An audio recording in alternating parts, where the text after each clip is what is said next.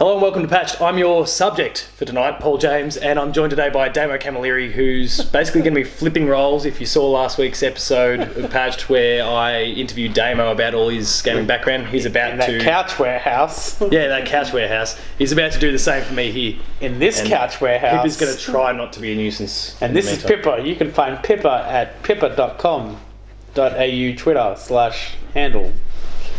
Groups.facebook.com/dog. So I'm going to turn everything over to Damo, who's going to do whatever he's got something up his sleeve. I'm going to gather because. So we're talking gaming histories. We're going to start with Paul. So when did you realise that you're a feeble little gamer, man? Feeble. Yeah. All right. So let's feeble was well before I even started playing games. Let's start. What was your first console? Super Nintendo. You went for a Super. SNES, man. SNES. That was SNES. Yeah. SNES. But anyway, that was a thing from when I was like 3 or 4. I played. First game was Super Mario All Stars. Good place to start. Yeah, if you're going to start with something, start with a classic. Yeah, it was just a Christmas present. Classics. Maybe not 3 or 4, maybe about 4 to 5 years old, I guess. So early 90s. So you would have played Lost Worlds and went, fuck this. No, I didn't. Lost Worlds, yeah. I didn't get to play Super Mario World. That was one that, until like the Wii came out and we had the Virtual Console, that was one that I'd never actually got to experience properly myself. And it had to be a port, in terms of what was on the Wii for me to actually get to play it. So yeah, that's fair. That wasn't something. When I read Super Mario World, I always thought it was Yoshi. Like that was the one with Yoshi in it. Yoshi's Island. Yeah. Sorry. Yeah, no, I completely missed Super Mario World.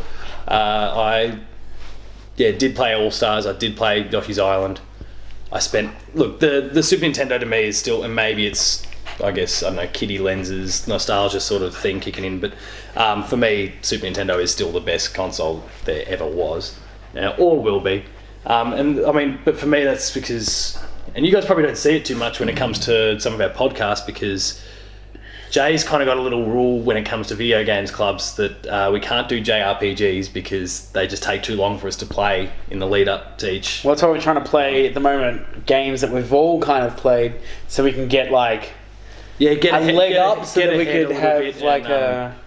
And it buys us a little bit of time for something like that. Like it'll never be a thing that we do all the time, but it'd be nice. One JRP because for me personally, like so much of my gaming background, like a lot of my history games wise is around RPGs or Japanese RPGs more specifically. So when it comes to selecting games for Games Club, I'm already like, oh, shit, what do I do next? I'm starting to kind of run out of ideas, because for me it was all about Earthbound and Chrono Trigger, and I got to play Mario and Zelda and those sorts of things. We don't play Chrono Trigger. Secret of Mana, Secret of Evermore, which I guess that was one of our first Games Club games, but that was a lot shorter than your typical Japanese RPG. Yeah. And like some of those games I just played over and over and over again, and then specifically Final Fantasy, and it wasn't I suppose I don't want to jump ahead too quickly because we want to make sure this episode kind of goes for a while, but it kind of extended to when the PS1. And that's the end of this episode. Closed the book. Thank you. Like that kind of extended to the PS1 when Final Fantasy 7, 8. Yeah. I'll talk more about 9 later, I'm sure, but like those two generations, those two consoles in particular, just chock full of JRPGs, so I was all over it. Yeah, fair enough. That's fair enough. So that was your first console, was the SNES. Any highlights from the SNES? Most of those RPGs that I kind of mentioned. So yep. Actually, not even thing because everyone was like, there's no. As great as it was, the games weren't huge back then, so there wasn't such the vast library that you're gonna have like an indie-ish game stand out as much as, you know what I mean? Yeah. So, do you have any highlighted memories of Super Nintendo days? Like, is there a game that sticks out to you that you just kind of like? Oh, Chrono Trigger and Earthbound, I guess specifically, and I'd be remiss to not mention Zelda: Link to the Past. Oh yeah, yeah. Like that's fair. Chrono Trigger is one that I'd throw up in my top 5 if someone ever asked me what games my favourite games. Full stop. Chrono Trigger's up there. Yeah. Probably in the top 2 or 3, depending on I don't know what mood you catch me in, how recently I played The Last of Us, that sort of thing. But yeah, I was a Nintendo kid for the entirety of my kind of childhood. So started with Super Nintendo and then just kind of continued on from there. Pip, come here. Just sniffing at Damo's feet. Come on. But yeah, like I mean, it was cool to play some other bits and pieces along the way. Like I did get to play Star Fox.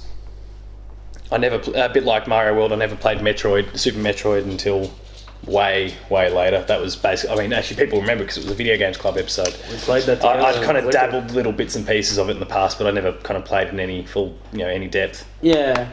I guess that's a bit of a thing, isn't it? Where you just kind of have those, like, you do the dabbles, and then much later, you come along and you fully play it. Yeah. One I really did like, and I probably kicked off, I mean, like I loved Mario, and Mario's great, but I think it was the Donkey Kong Country games. So the Rare ones, that kind of kicked off my interest in whatever Rare did. So Donkey Kong Country 1, 2, and even 3, which like is not perhaps quite as good as the other 2, but still a very good game. Yeah, like it's still really enjoyable. That kind of kicked off my love of Rare, which then extended into Nintendo 64 with Banjo-Kazooie and Donkey Kong 64, which debatable because it's a massive collectathon, but like all those, I just kind of followed Rare pretty closely from that point on. Diddy Kong Racing? No, just one I didn't get. Now when I moved out and had my own income, one of the first things I did was get myself a 64 and then fill in some of those gaps. So Diddy Kong 64 was one of those. And like I got to play it at a cousin's place, but I didn't get to actually play it myself. Yeah, I mean that was the cool thing back then. You know what I mean? Like everyone just kind of used to share or used to play. Like no one ever kind of had that exact same gaming collection. Like, and I know it's like that can be said about today as well. But like back then, it was like everyone sort of had like that handful of games, and it'd always be like crossovers. Like everyone had fucking like Bond and stuff like that. Well, yeah, but like you don't have. I guess in some ways, there was that sharing stuff you're talking about then, but there's a fair bit of it now too, because there's just thousands and thousands of games out there all the time that we were talking last week's episode. Which, if you've already seen it, you'll know what I'm referring to. But like, here, Damo, take a copy of Ratchet and Clank. I'll just go borrow it, play it, go. It's awesome. Do it. We've done it with The Last of Us. Like, yeah, that sort of culture is really awesome, and that's why I was really, when the Xbox One first got announced, I was hating it. I was like, you can't share games. That's how I kind of came in contact with some of the best games I've ever played. Was because a mate shared it with me, or I went to a family member's place and hang on, what's this? Harvest Moon on the Super Nintendo is one I adore still, and that was because I was at an auntie's place and they had it and I played it. And I would borrow it over and over and over again. I never got it. I never got into Harvest Moon. I just don't understand. I adore it, but then piss that Farmville rubbish off any of those Zynga sort of phone wannabes. Amen. But anyway, so you started on the Super Nintendo. Did you have any, before you moved on to your next console, did you have a Game Boy or Game Boy Color or anything like that? So got to play, one of your favourite games, Link's Awakening. Super Mario Land. Pippa's destroying one of her toys over there. That's great. So distracted. I look over and I care about you, precious few. I look over and I see this little pink elephant that we bought her a week ago, stomach being ripped out piece by piece. Pippa, come here. See, look at her. There's a bit of foam hanging from her mouth right now. Give me that.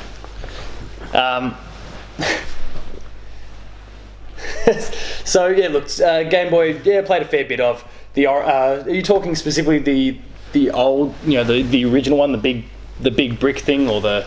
Oh no! Did you have that? Did you have a Game Boy? We had one of those big original brick ones, and I was happily playing that for basically anything that came out, including Pokemon, even when that came along. There's still more. Come on, dog. Oh look.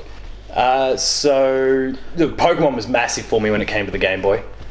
Yeah, I think everyone kind of had a big... It's tens of millions of copies.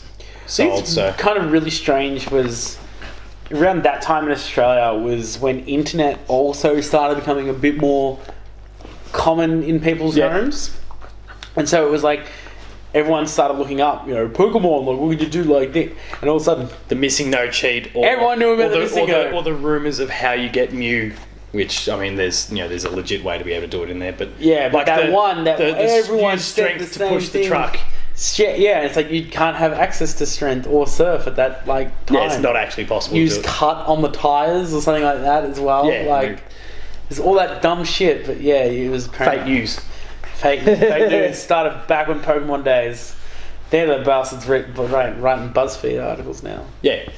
But I didn't have a huge number of games I played on to go back to Harvest Moon again. Harvest Moon 2 on the Game Boy Color was I stand by that as one of my favorites. Well, one of my favorite games, kind of full stop. Certainly the best for that particular franchise. She cannot settle at the moment. That's fair enough. She's not been present for one of our podcasts in a while, so and she's got a toy that she wants to disembowel over there. But Harvest Moon adored, and that was probably one of the ones that got the most game time for me on the Game Boy, just because in many ways it kind of never ends. Yeah. And I continue to dabble in handhelds a little bit, but I don't know, even Zelda, for as much as I like it, there's a bunch of Zeldas that came out on various handheld things, be it the original Game Boy all the way through to the DS or even 3DS. No, actually all the 3DS ones I've played, but there's Zelda games I miss just because I never kind of really got into the big handheld thing. I still love playing games on a TV at the end of the day. Yep. To the point where some of those Game Boy games, say Harvest Moons and that sort of thing, I got the super key for my Super Nintendo that allowed you to you just pop the cartridge in the top of the Game Boy, and you could play your Game Boy games on the TV. Everybody frothing the old Pokemon on the TV. Yeah, and I love doing that. And the only time I really put it in the Game Boy is if I needed to trade with someone. Yeah. All right, I'll save it. Pop it in the Game Boy. Paul probably was that kid that had 3 Game Boys at home and just traded with it, began the game 50 billion times to get the 3 starters. Well, look, it was kind of cool that 40 times each. Both sisters, or one of them was too young at the time, but both sisters were kind of right into Pokemon, so we'd kind of, whenever each game came out, be it Red and Blue, Gold and Silver, and everything else that came after, kind of fill your decks. Get the starters. We kind of and I'd most typically do the heavy lifting, but I'll keep restarting this game. I'll keep trading to you. Then once we've got all enough for all of us, we'll start trading them back and that sort of thing. So, and then we'd start the adventure properly from there. Pidgeys and Rattatas, just going everywhere. And I guess I still, even to this day, kind of do that to an extent with X and Y or Sun and Moon or whatever it happens to be. Yeah. Stop it. So you're obviously not a huge handhelder, but then you moved on to, I'm guessing, PlayStation before you had a 64? No, 64 came first. So I was Nintendo kid through and through for years and years. So Super Mario 64 was first. And was that about the time you started writing for Hyper Magazine? No, we're not quite there yet. Any Hyper guys? But I know what you're. I know what you're alluding to. Yeah. Ken and some of the guys from the site kind of work with Hyper a little bit, but the Mario 64, Mario Kart 64, and Ocarina of Time, Majora's Mask, and all those sort of things. There was I spent a ton of Pokemon Stadium. There was a ton of stuff that I kind of spent a lot of time with on the 64. And at that point, I've heard about what Super Metroid was and all that sort of stuff for the Super Nintendo. I was really hoping that something would come for the 64. It never did, Nintendo. Never did. Not good enough. There was no Metroid on the 64, which is a bit of a shame. Oh, yeah, that's true. GoldenEye, the 64 was where I kind of first got introduced to first-person shooters. I didn't, in stark contrast to you when it came to what we're talking about in your episode. PC games were just not a thing that I kind of did at all. So give me that. There we go. No more dead animals. I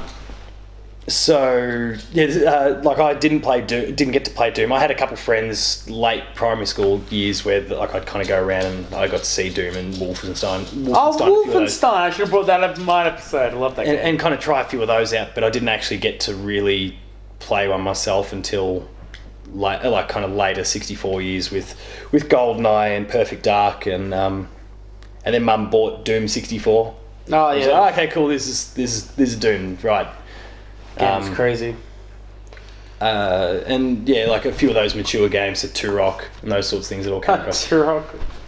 Pet, come on, stop. He likes his balls together, not stomped on. I'm gonna die by the end of that, people. So yeah, that was kind of where I got introduced to first-person shooters. But even then, they didn't really stick with me again until the PS3 kind of era. It was still all about RPGs. Stop jumping ahead of things. Stick to your question. It was still all about. So you were on the 64. RPGs. It was still. Was there any highlights for the 64 apart from Zelda? Yeah, apart from Ocarina, I mean, yeah, the Mario 64, Mario Kart, they were all the ones, and Smash. They were the ones that. Yes, when Smash came out, shit, that changed a lot. I totally forgot Smash, but that yeah, Smash changed a lot of people's. That's still a big game changer. Where do you keep getting this? I've got the toy. Don't even think about a dog. This will be entertaining for everybody. Come on, get out of the way. Good girl. So this is the nice little aside to the whole thing. Yeah, look, Smash was a big game changer there, and I stuck with Smash through every Nintendo system since. I don't think anyone's ever dropped a Smash once they played one. Yeah. It's like, but at the same time, unless you're one of those people that like me and skip the GameCube. Which is probably the best Smash game if you speak to some people about it. It's the basis of like a lot of the tournament stuff is based still from Melee. Yeah, from Melee. So basically the 64 thing, like, it was flying. I loved it, and then I walked into that, like, I'd gotten home from school one day and I'd kind of dropped my bags and all that sort of stuff, and then I walked into the lounge room and all of a sudden there was a PS1 sitting there. Mum's plugged it in, she's starting to play Final Fantasy VII. I'm like, what the hell's this? What? And instantly Mum never got to play Final Fantasy VII again because I was just consumed by the whole thing. Like, I was trying to work out for the longest time, because at this point, I didn't really collect many gaming magazines. The internet wasn't like, having big, your GameSpots and IGNs wasn't really a thing to this point for me anyway. So no, it wasn't. It took a while. Like, I had no idea. That I was just figured, okay, Final Fantasy VII's coming, I'm sure, at some point. Come on, where the hell is it? She's real destructive at the moment. But, that's alright. But then, I find Mum playing it on PS1. I'm like, what the hell? All right, cool, awesome. And then I was completely consumed by it, and then all the RPGs that came out for that. Like, it was just this very abrupt end to kind of my love of the 64. I still love the console, and when Banjo-Tooie and those sorts of things come along, I would go back and play them one off. But very quickly, it was basically from that moment onwards where Nintendo consoles were my number 2 console in the house. Oh wow, what a conversion! Behind PlayStation. That's always been behind PlayStation. Xbox has kind of not been. Here's a Methuselah card. 56 conversions. No, it doesn't ring any bells to me. But references. I didn't pick that one. Yeah, Methuselah Rookley card, whatever.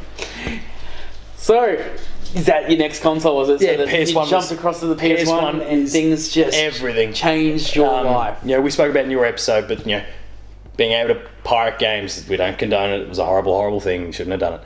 Don't do it these days. PC games are awesome. Look after them. PC games aren't awesome, but look after them anyway.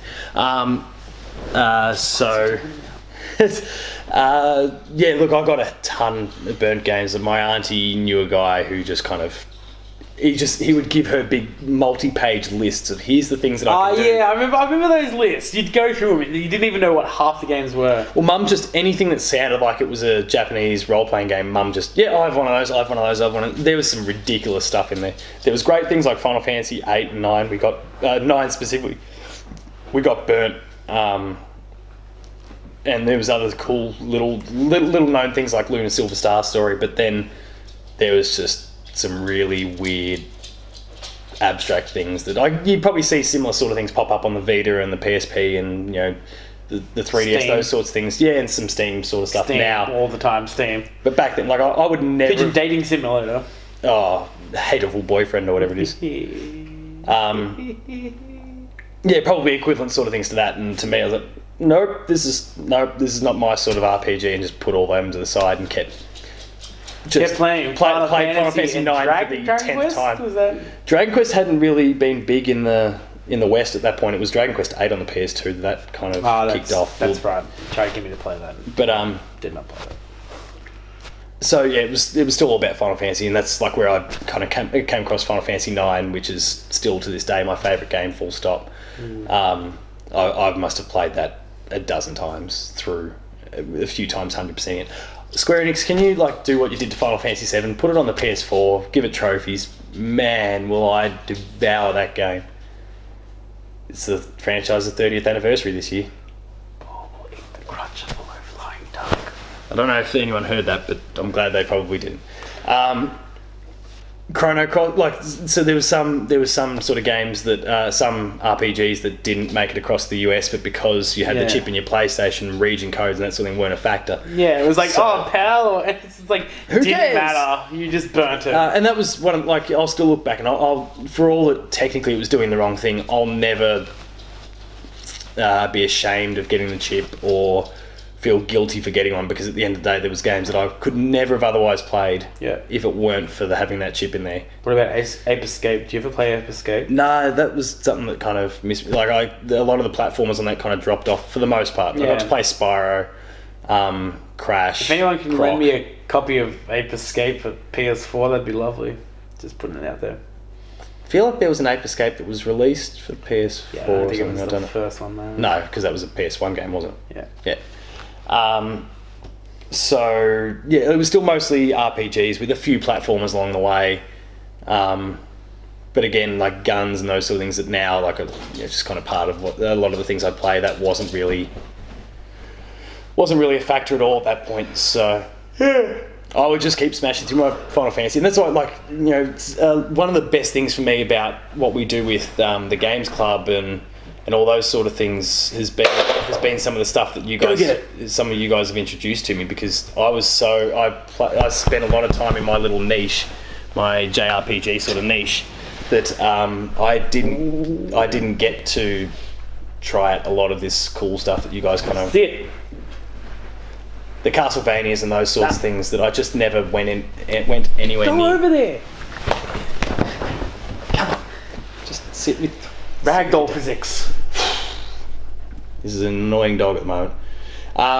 So yeah, there was a lot of cool stuff that you guys have introduced to me in the years since that I just never encountered, because I was kind of in my little shelter, and Mum perhaps didn't even necessarily help in that regard, because of the fact that She liked him. Yeah, well, because she liked him too, so we were just this big Groom your children. We were just this big JRPG sort of family, and it was awesome.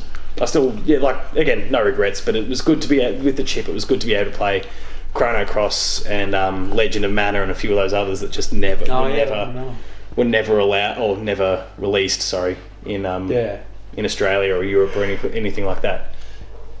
I don't even know if Dragon Quest 7 was actually released PS1 in America. I think it might have only been Japan. There's been ports to DSs and all those sorts of things since.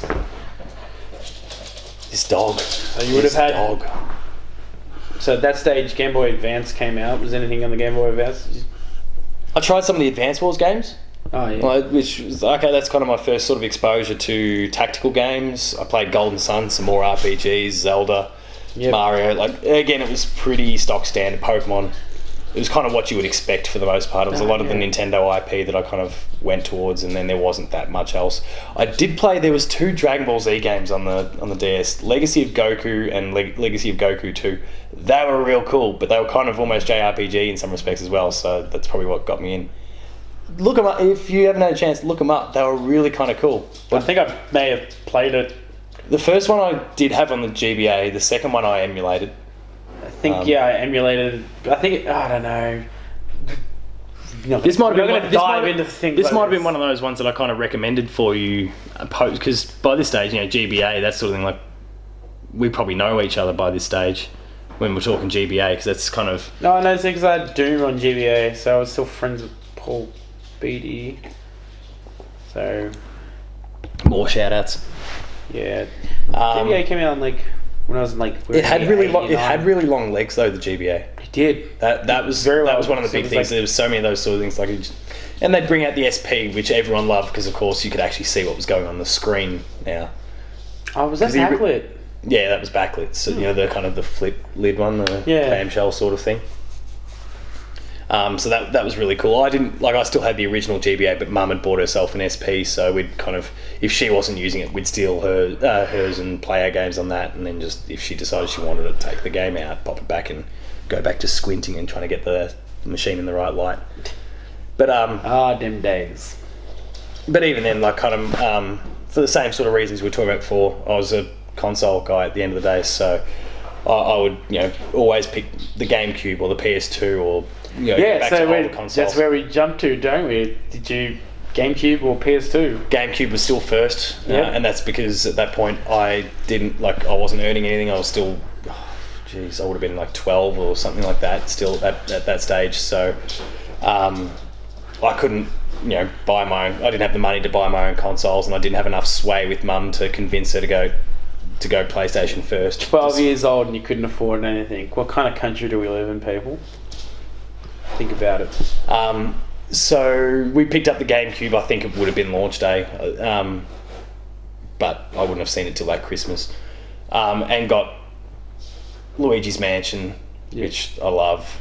Mario Sunshine, the Metroid Prime when that came out. Finally, my first Metroid game.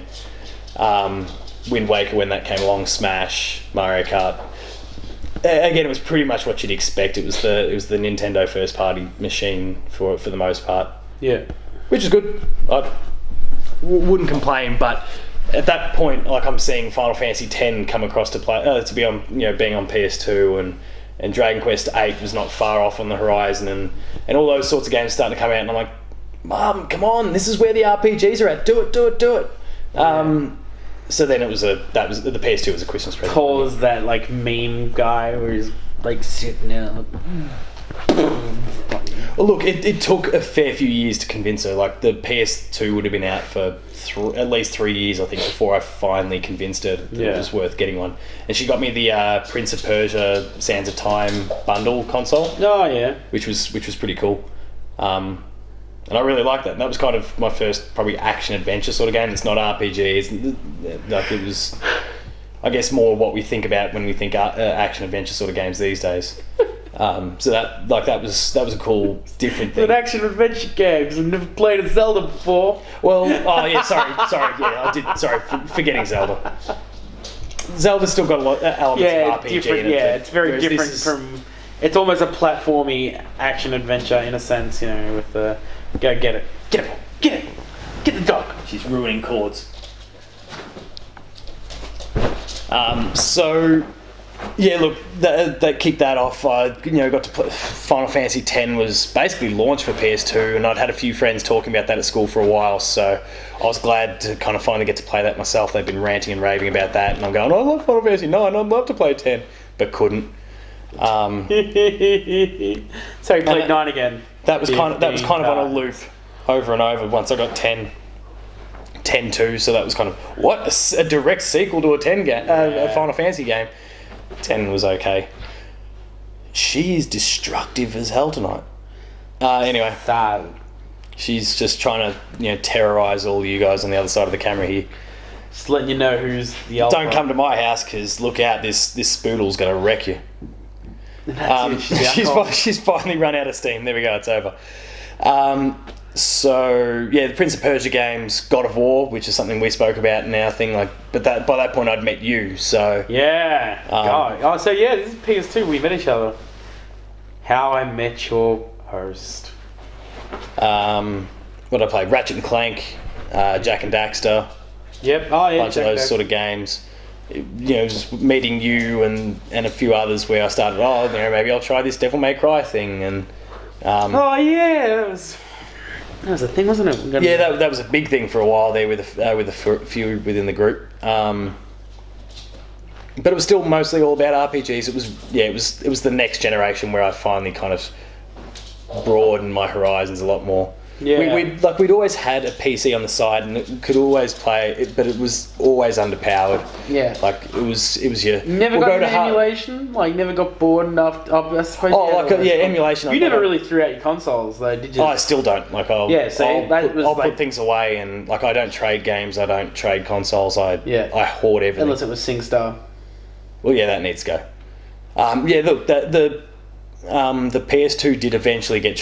That was the one time where I kind of, and I guess wasn't old enough. I kind of didn't really get history so much. Like, I had all my games that I wanted, so no big deal if I trade in the PS2 to get a PS3. Yeah. Especially given the PS3 I got was backwards compatible, but it died with the yellow light of death. So also died my backwards compatibility after about 3 or 4 years. Yeah, you can pick up a PlayStation 2 for like for $50 something like that, probably. So that's no big deal. In fact, I bought one for Mum.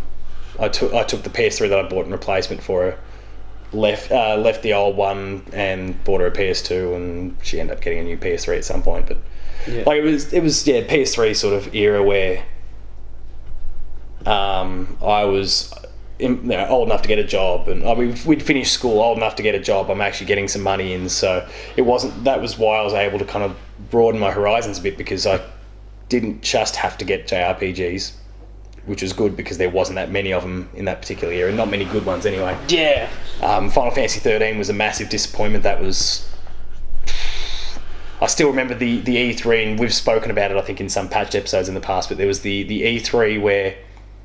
Are you familiar with this story? So when it comes to Final Fantasy 13, I'd been watching E3 at home. I've been using MSN Messenger, talking to Jay the whole time about sort of things were going up. I was watching the Xbox conference. Didn't have an Xbox, but I always like to know. Yeah, this is like 3 o'clock in the morning. I've got the computer. MSN. How old this shit is. I've got the computer in the study, which is directly against the wall to Mum and Dad's bedroom, with their bed kind of their heads would have been technically, as the bird flies, like 2 meters away from where I was sitting for hours and hours. And all of a sudden, like, the Xbox conference is good. There seems to be some pretty good stuff. Okay, 360, like, it's got some RPGs, it's pretty cool. Square Enix is out there, and I've not heard about Last Remnant, Infinite Undiscovery, some of the worst names for games you've ever heard. We go, okay, they're getting some JRPGs. Maybe I should get an Xbox. This is, like, I'm finding it hard to argue this. And then they've just wrapped up, and Square Enix have all disappeared, and then all of a sudden, Yoichi Iwata, who was the head of the company at the time, kind of wanders out and gives a little tap on the shoulder and goes, oh, actually, I've got one more thing that I want to show. And, kind of brings up the screen, and all of a sudden I'm seeing Final Fantasy 13, and I've just gone, and just started smacking tables. This is anger, not happiness, because I was a stupid little fanboy. Back in those days, it was, I hate Xbox is crap, blah, blah, blah, blah, blah. All that goodwill that they'd built up with The Last Remnant and all these other RPGs went out the window the moment I heard Final Fantasy was coming across. It was just stupid, childish behaviour. But instantly I heard, like, there was this thump from through the wall from Dagger. Go to bed, because old enough to I'd woken them up by smashing on the table. Oh, this was like 3 o'clock in the morning, and I've just smashed on the table in anger, woken them up. Go to bed, that's it, it's over. Thankfully, that was the end of the conference. I spat the dummy and just grumped all my way back to my bedroom and soaked up a storm. But so that kind of set back my time with the Xbox family, I guess, a few years, because I was stupid and childish about it. So I missed things like Halo. I missed things like Gears for a while. I hated Halo because it was on Xbox, not because I'd played it.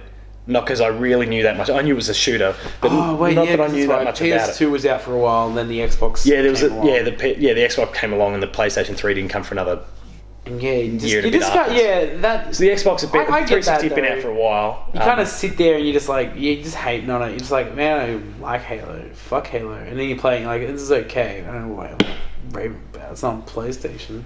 Yeah, exactly. I mean, and I was always happy. Like, I've got my Final Fantasies. I'll always be happy. And then there was that moment with 13, which I think would have been like E3 2007, maybe, where all this anger came pouring out for no no logical reason. It was dumb. Full fun in puberty. But then 2008 was when I picked up a 360 because I don't know. Someone just, Paul, sit there, shut up, don't comment, don't say anything, just sit and watch this.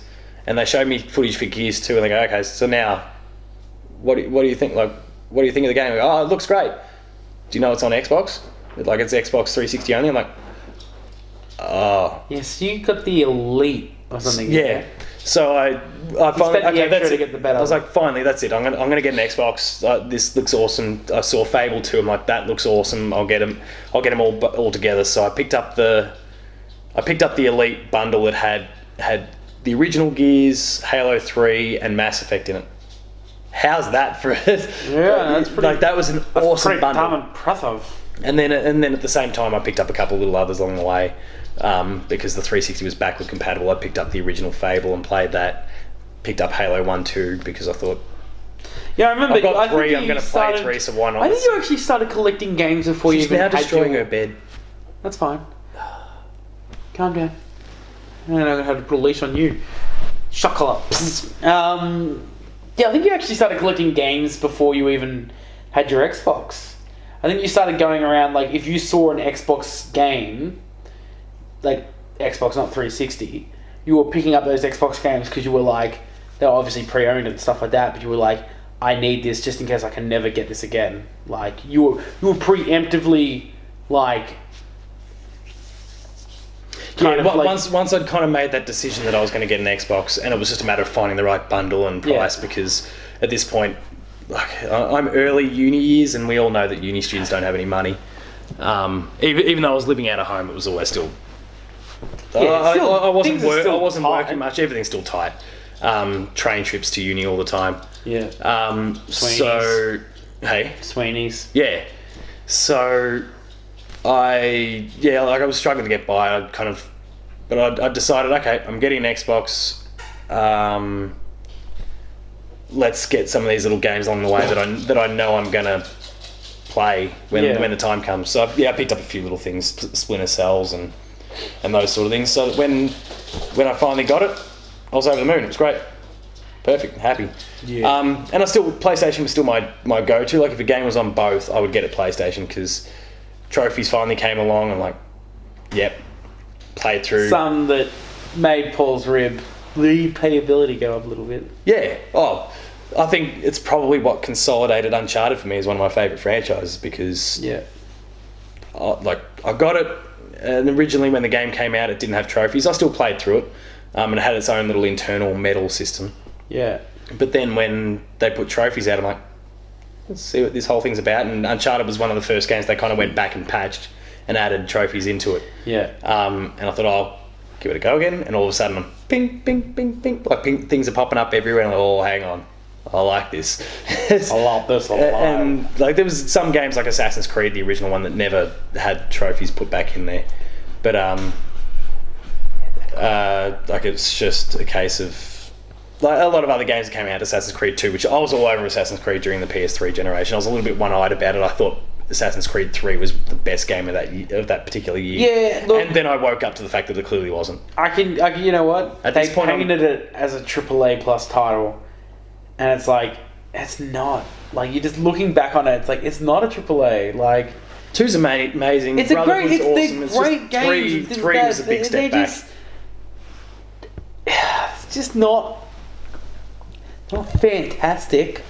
They know Mass Effect 2. No. That's but it was about I think it might have even been that year where I was like, I think I'm going to start trying this whole games writing thing a little bit. Oh, yeah. So, like, that particular year, because Cassis, our friend, was doing movie reviews, and you were like, fuck it, I'm going to give this a shot. I'm going to try that. And it First review was Angry Birds. Yeah, no, I think I hated on it a bit. But, absolutely hated it. But, yeah, that, like, and at the time I was just doing it on Facebook. Like, I just played whatever, read the comments for review. Yeah. And then the first comment is this 1,200 word piece of me writing it was a summer's day. Just dribble about a video Typical game. Melbourne weather. Summer's day turned to winter, and winter turned to autumn, And autumn turned to spring. Yeah, and it was lots of and linking. It was pretty poor English. Poor no English good. Yeah, it's me speaking. So that's I mean, I haven't really started asking you questions as you're going on the old tangents like I did on that other episode you can watch thing. So yeah, we went PS3. You got your Xbox 360, and then because you kind of nutted up. Shut it up. Sorry, guys. Pippa's outside. She got sin binned. The Wii? No, Resistance. You said you weren't really into first-person shooters, and all of a sudden... that was the first game you got on PS3. It was only because I picked up the PS3 on launch day for 1,000 Australian dollars. Ridiculous. To put that into retrospect, for you Americans, that's about $2. It's what you're going to pay for the Xbox Scorpio. No, we don't know the price for that yet. I don't know, probably like $700 US or something stupid like that. It was so I'd finished school at this point. I did really well at maths, so I did a pretty simple conversion. We should be for what was it, 555. We should be looking at about $5 US. I should know this because it's a bloody meme. We were looking at 700 at tops, and yet Australia tax kicked in, and we paid an extra $300 on top of it. It was absurd, but fucking terrible. But I was so after having waited so long to get the PS2, and then having been so happy with it, I instantly believed, all right, the PS3 is going to be my number one thing. I want this. Yeah. It does Blu-ray. I didn't really have... It was the cheapest Blu-ray player at the time, too. Yeah, despite how expensive the console was, it was still the cheapest. Blu-ray players were $1, $2, $1... Yeah, stupid amounts. Yeah, $1, $2, almost $1, $8. And I mean, I guess, as gamers, that's what a lot of people do, is that they like to be amongst the first to be a part of a conversation, be it about a new console, a new game, all that stuff. It's the cool thing. I wanted to be part of that PS3 conversation at the beginning. Now, Australia got it for a few months after America did, but I got it launch day for Australia. Spent $1,000. Mum agreed to help me out with it, actually. So she would pay half. But we traded in the PS2, so that knocked $300 and 10 games. Only 10 games, which was nice. So I managed to have enough crappy PS2 games that I didn't want. SingStar and iToy, and we basically got rid of just the worst possible games, kept all the good ones on the side, which was nice. I didn't have to sacrifice any of the games that I actually loved. Paul and I went to the warehouse and brought a bunch of Angry Bear games for $2 each. Naughty Bear. Naughty Bear. I love Naughty Bear. Shouldn't, because it's a rubbish game, but I love Naughty Bear. But anyway, so I kind of traded in those 10 games. There was some, I had to make a couple little sacrifices. I got rid of a cricket game that wasn't all that good in the end, but I still kind of loved it because I love sport, I love cricket, I love footy. Traded in a few of those kind of crappy things just so that I could get $300 off, and that's a lot to Yeah, it's heaps. It was actually a pretty good deal. That was Game, back when the UK retailer Game, when they were in the country. Because EB, you got the same amount off, but you had to give up an extra 10 games on top of it. It was 20 games in a console. Really, 20 games. Whereas Game was squeeze the fucking. Yeah, exactly. EB GameStop, you suck. But Game was doing half the number of games, and that was perfect for me because I was like, I can see 10 here that I want to get rid of. I don't see 20 that I want to get rid of. Yeah. So that was easily done, but there wasn't this massive range of PS3 games at the time, at launch. There wasn't. I picked up Folklore, which was a Sony Japan kind of. It looked RPG to me. I kind of fell for the front cover basically, but it was okay. It wasn't super crash off. But I picked up Resistance, which because I want a couple games to start off with. And Heavenly Sword? Didn't you have Heavenly Sword? Heavenly Sword was a few months after. That wasn't a launch date game. It came out a few months after. But, son. But I picked up Heavenly Sword, and I really enjoyed that, especially by this stage, having played God of War 1 and 2. So kind of having a bit of a liking for that sort of game and seeing that Heavenly Sword was something similar. I was like, yep, cool, done. Yep. But Resistance was the first thing I picked up and played. I played that in the end before Folklore because I thought, this will be quick and easy. I won't like it, I'll move on, whatever. Yeah. And then I really liked it. And you'd come around and give it a crack. We'd play split screen co-op or even competitive. And and Hunter and a few other mates would come through and do the same. That was really cool. Campaign was awesome. It's an Insomniac game, so you got wacky weapons and weird alt fire sort of stuff. Yeah. And that alternate history thing was really interesting to me. Yeah, as well. that was a beautiful take on what was going on. So yeah, really got into that. Then Uncharted came along, and then there we go. I fell in love at that point. And I've been. I mean, it was kind of consolidated back in that PS1 sort of era, but by that stage, it's like Nintendo just comes. You went back to Final Fantasy VII or something at that stage too. Yeah, because you could pick up the PS1 classics on the PS3, so I would replay them again every so often. I love it. And I love the fact that Final Fantasy VII now on PS4, to go back to it, has trophies. So 9, come on. We spoke about this before. And so then... And 8, sure not, why not? Then the Wii came out. Everyone got into the Wii. Yeah, so I picked up Twilight Princess day one. I picked up the console day one. Yeah. Schwinger Short. That guy that got interviewed by Game Trailers, Jim Sefton, you'll love that. Oh, shit, yeah, I remember that. I've been waiting here for hours, swinging a short. I'm getting new Mario game with it. Where one comes out. Yeah. Good value, that bloke. I loved it. But look, I picked up Zelda day one on the Wii, smashed through it as quickly as I could. It was Christmas holidays, so managed to get that thing done in 4 or 5 days. Just played it to death.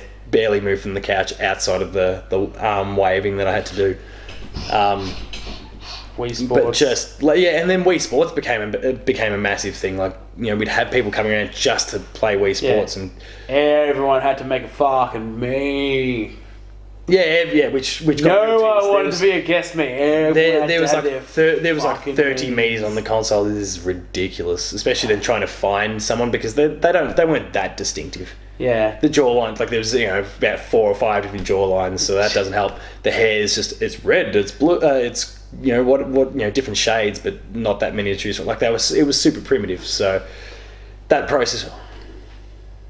No, that's not mine. Mine or anyone else within the family was easiest spot because they were favorited, so they'd be right near the top. Yeah. But if you had a friend round, where am I again? And you're having to scroll through multiple pages and that's not. Oh, there we go. Yeah. 5 minutes trying to sort out everyone's play before we actually start to play the game. Dumb.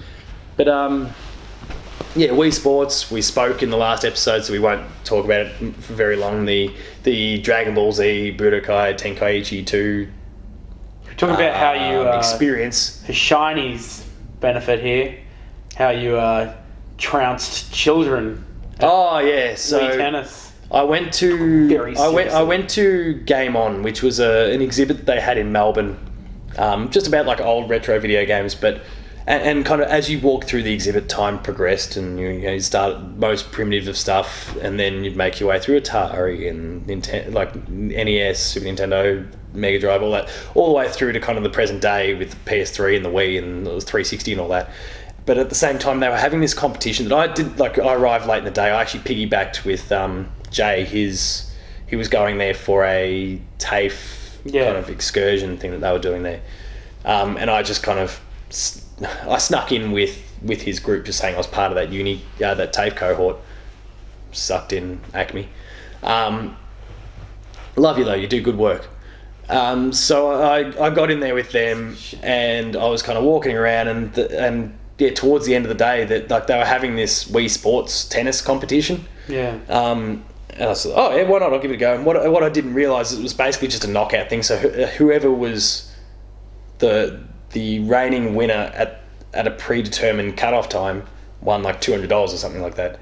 And I walked through, not knowing any context about this, just cool. I'll give it a go. And I was up against this 5 or 6 year old, and just beat him senseless when it came to Wii Sport. He did not win a single point in Wii Tennis. This, what would have been, 19, 20-year-old kid just annihilating a little 4 or 5 year old, bringing him to tears. And then it turned out that I was the one that was the cutoff was just after that match. So I walk out with $200, and this kid walks away in tears with nothing. it's still kind of funny. Scum. It's horrible, but it's still pretty funny. Absolute to this day, it's still you hear pretty it funny. here, ladies and gentlemen. Absolute scum. Your host, Paul James. So, but yeah, like we've kind of covered those three in that generation a little bit. You know, I've got this massive library of PS3 games. then the war came. The war to end all wars. 360 versus... Oh no, sorry. X-Bone versus PS4. Oh look, I picked them both up on their respective launch days, but it was always about PlayStation. Xbox had done so much damage exactly. with the... You had eventually gotten over all this. Like, I know Gears helped you ease up, but like, you actually gotten over like ever. Oh, that anything. stupid childish... No, that childish thing was dumb. Like, you know, as being a fair boy is being a fair boy. You can't help it. You know, ultimately the right thing to do, and it doesn't matter whether you're a reformed fanboy or whether you still are. The right and logical thing is, why not have it, like, unless it's a console exclusive, which you can't help, it's made by Sony or Microsoft and Nintendo or whatever.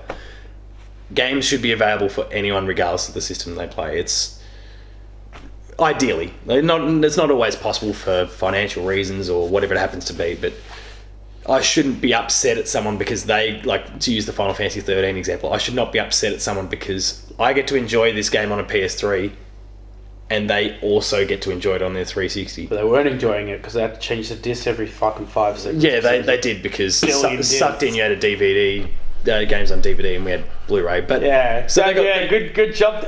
They got the inferior version of an inferior Final Fantasy game. HD fucking disc, what a lot of shit.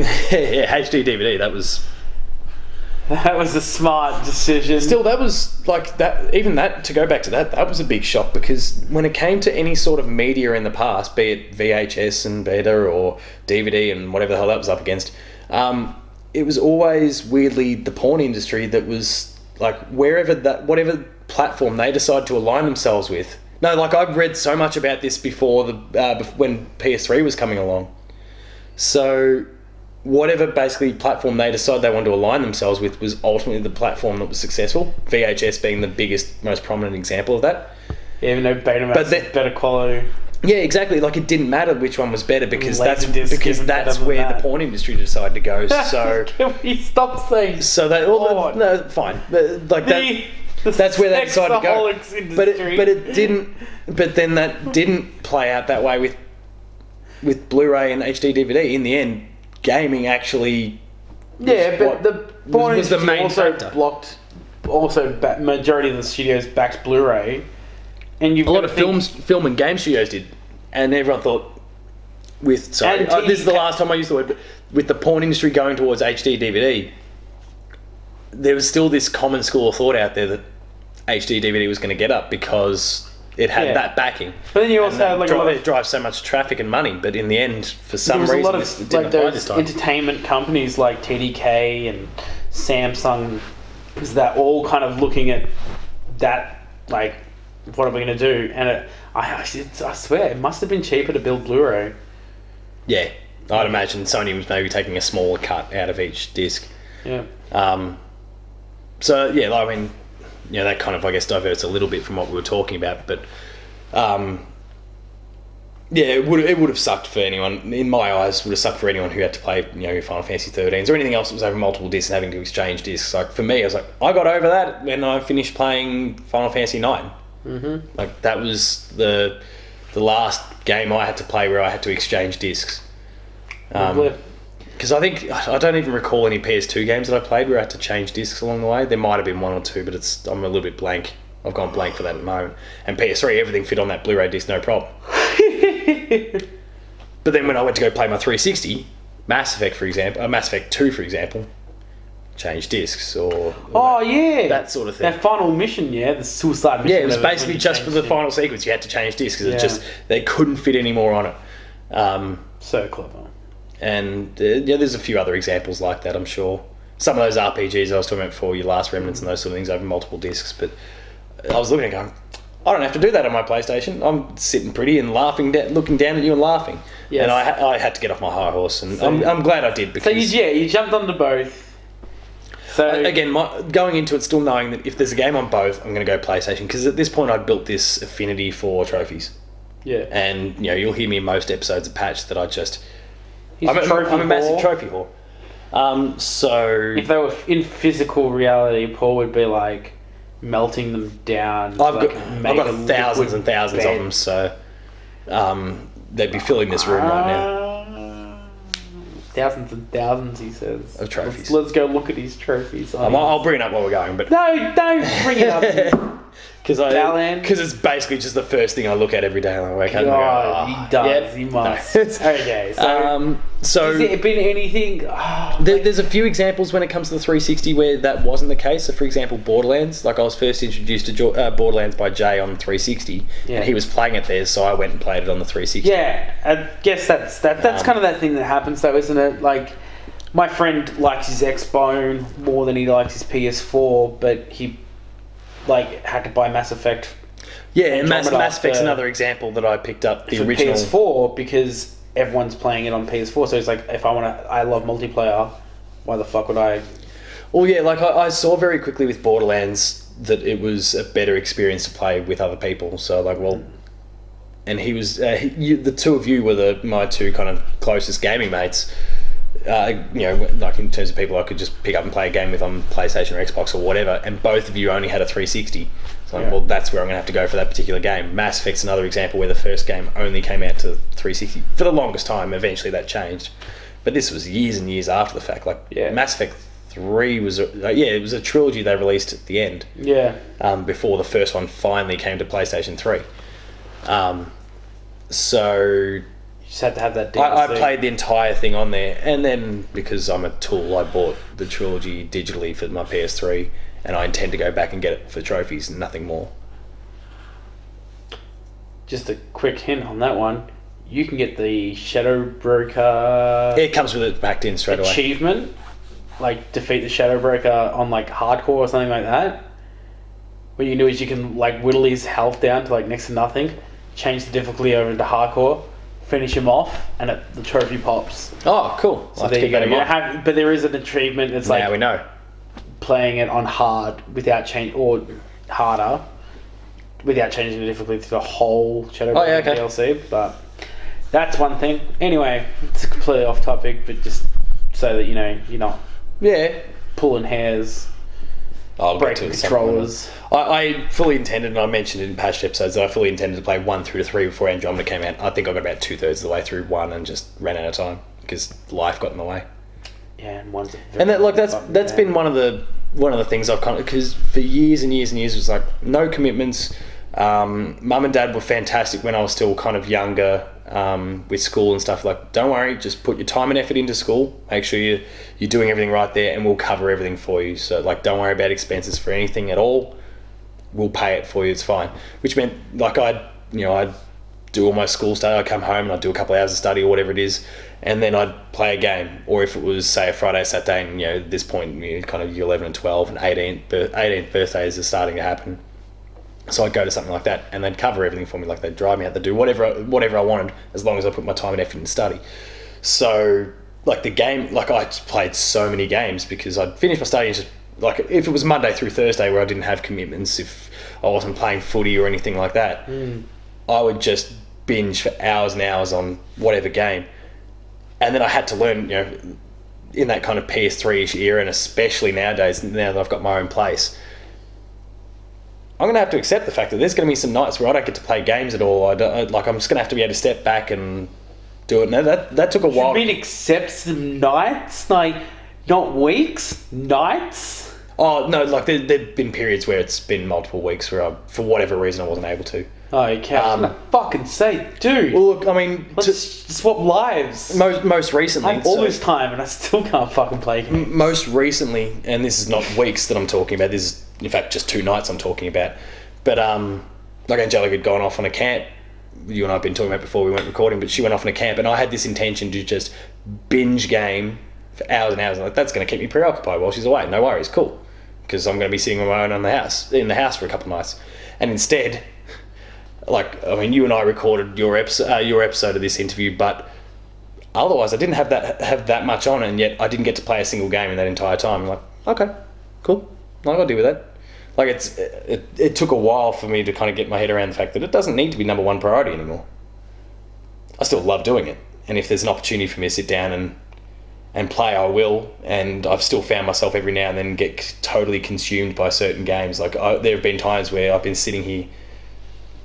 You're recording this for her benefit, aren't you? Who? This is I'm just doing a 1 second video a day, This is going to come back to bite me at some point.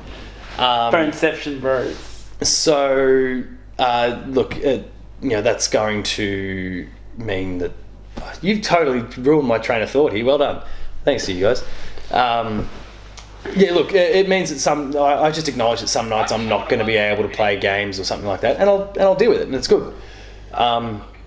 But it'll always be a big part. I want to continue what I'm doing with the games writing and the games recording, what we're doing right now. Damo's trying his best to screw it up, but so like we'll see how that all comes along. But what else have you got for me? To keep you on your toes, throw things back at you now. Well, there is one question. Like, so you obviously talk about JRPGs thing. You have never brought up anything to do with fighters. Not a fighter fan? No. I'm just not dexterous enough. I can't. Like, Smash is different. Smash is really anyone can kind of. I don't think it's like what Mario Kart is to races. Yeah. Where you can just pick it up and you can fumble your way through and make it work. And I feel like I've gotten pretty decent at Smash, but not what you see in some of the pros. That like I would just be scoffed at by any of them. But like I can hold my own if I'm playing against you or. Fuck off! I'll take you. Ladies and gentlemen, no, but we're gonna have to record a Let's Play at some point. The two of us in this big. It's now set in stone. The Smash Showdown. But like I remember you, myself, Jay. We used to have those sort of things, and I still remember there was a couple. You organised a big night with a whole bunch of your mates. Jay wasn't there for this one, but you organised a big night with with some of your mates. It was Smash for the Wii. It's a brawl. And I walked in and like I'd come from work at this point. I was doing pizza deliveries. I'd come from work and I walked in late and people had been playing a little bit, just kind of fooling around before the main event started, which was a big full-on, like you'd planned a proper league and how it was all going to break down. And Paul being a one-trick pony. Well, Yoshi was my default, but I walked in and people were great about it. Like, Paul, have a little bit of time, get yourself kind of warmed up, I guess, more than anything else, have a couple matches. And so I was sat there and waited for you to begin. So, well... They scoped out the enemy. No, so it was basically a case of, like, I played against a few different people there, and I smashed them all. Like, it was just wiped them straight off the thing. And it was quickly recognised because when we started the proper match, the other three people I was against didn't care about one another. I was the target. Because so I got belted down. You were fucking Yoshi and you did the fucking... There's only so many moves you could do. That, and you were... I think you were actually against the two guys that won the end. Yeah, I think so. But, like, I took him to the cleaners at the beginning. And Matt fucking knows how to counter. Like, that's a counter. No, but, like, because remember, this warm-up was one-on-one. Yeah. Like, I was annihilating them all one-on-one. It was fine. But then when we started, when you actually played, against Matt and all for one for all sort of thing. It wasn't that at all. It was 3v1, and then once I was out, then they all turn on one another. I'm like, this is bullshit. Because you got so funny. I cracked the stats. I've been here for like 20 minutes. Everyone's ganging up on me already, and this is crap. Paul left in a hurry. No, I didn't leave. No, I stuck it out. Went home, got out the security footage of him beating up a 6-year-old at Wii Tennis, and Dad got him chuffed again. And I was pretty happy at that point. So I think we can't go any further with. Well, at least to where I am these days, I guess, if anything else, with the record, like not in terms of the consoles itself. We're going to talk about 5 top games. We're going to say 5 top games. No, we're not going to do that. Any memorable? Because I could do that. Because you've got games that make it into your top things. But is there any games that you just kind of like have a little? There's a little that I perhaps shouldn't shine in your light. Like guilty pleasures or. Well, you can say guilty pleasure if you want. That could be a term, but I won't talk about guilty pleasures because go check out this week's Player 2 podcast because that's a topic that's going on this week. So keep an old flame for Harvest Moon's definitely one of those things that I could always go back to it. Games, but like it's just kind of Yeah, Well, it's like Harvest Moon's not one I'd throw anywhere near my top 10. Yeah. Like I love them, but it's not like with all the Final Fantasies and Zeldas and Marios and Uncharted and hell, we didn't even talk about The Last of Us or The Witcher 3, which are like two of my favourite games of the last 10 years. Yeah. But like when you've got all that sort of company, Harvest Moon doesn't make that sort of cut, but it is one that I could like, especially the original and 2 on the Game Boy Color. I could pick those 2 up any time and just have hours and hours of fun, and I don't like. Yeah, it probably fits under that guilty pleasure sort of tag, but like I could do it any time, and I'd be super happy. It's simple, it's nice, and like where most games are somehow framed around violence of some sort. It's that sort of game that if I've had a rough day at work or school back in the day or whatever it happened to be, I could do that, and it had this instantly calming effects of I'm just ripping up vegetables and I'm sending them off and I'm getting money back, and that's helping me to get more chickens and sheep in the farm, and like just I felt like I was always achieving something because you're always building up the farm and it's becoming more and more profitable, and it just always left this really good feeling inside that you can get from slicing and dicing hundreds of enemies, but it's like I don't know, the feeling of achievement thing was slightly different for me. Fair enough. Like I could see something that's technically like this is actually possible. I don't ever want to be a farmer or anything like that. Oh no, I was gonna say but like this is actually a real life thing. Apocalypse ever come to Paul's been there, profitable farm. Yeah, he'll be there. Little chickens, sheep, cows, and that's it. My cows will get sick every now and then. I've got to cater to them and try and hit on like one of the little local farmer girls that work at the shops. You try and get a wife and you build a family and blah blah blah blah blah. Been there, done it. That's pretty much how kids get made, people. Yeah, blah blah blah blah. Yeah, blah blah blah blah blah, baby. Thank